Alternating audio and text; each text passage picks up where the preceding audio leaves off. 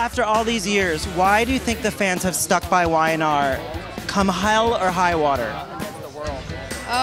Because they have like some of the same staple characters, like Victor and Nikki and Catherine, although Jeannie Cooper just passed away. But, you know, just seeing the same people that they've seen for years. There's nothing else quite like that, where you can tune in and it's how long have they been on? 40 years?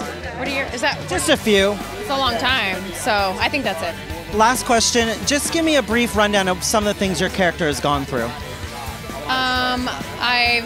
I've been kidnapped, I've been in a coma twice, I've been pregnant at least 5 times, married at least 3 or 4.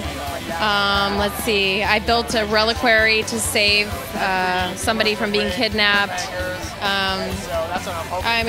A chandelier fell on me, I've been held hostage. But she's here, people. I think, yeah, I'm still alive. That's a good thing. Thank you so much.